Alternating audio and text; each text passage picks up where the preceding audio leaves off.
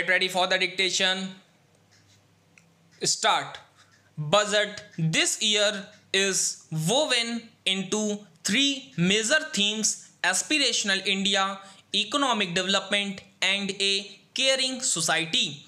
In line with the Prime Minister's dream of Sabka Saath, Sabka Vikas, Sabka Viswas, addressing the aspirations of India, it aims to provide better standards of living through improved access to health and education. Furthering sustainable growth and economic development, it aims to promote the private sector and ensures we develop a harmonious and caring society which looks after each individual's needs and benefits.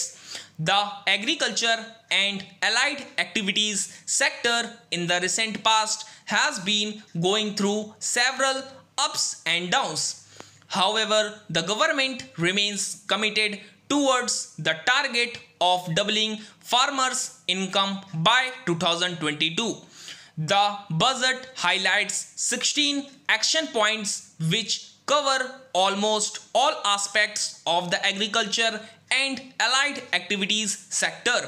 There remains a high disconnect between the agricultural output and low farmer income due to supply bottlenecks. The budget aims to provide support for an end-to-end value chain and puts emphasis on warehouse storage and development. Significant attention has been given to the development of the blue economy and through that India's coastal regions. The move to create a cold supply chain and launching refrigerated coaches with the help of Indian Railways is a welcome move towards improving the shelf life of perishable produce. This budget recognizes the need to keep pace with frontier technologies. I strongly believe the upcoming policy to enable the private sector to build data center parks and create a national mission on quantum technologies will ensure India is well placed and geared up for the next industrial revolution.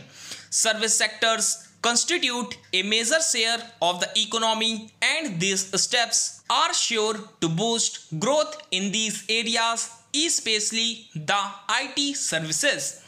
It is estimated that within the next decade, India would have the largest working age population. We can only reap the benefits of this demographic dividend if we take the necessary steps now.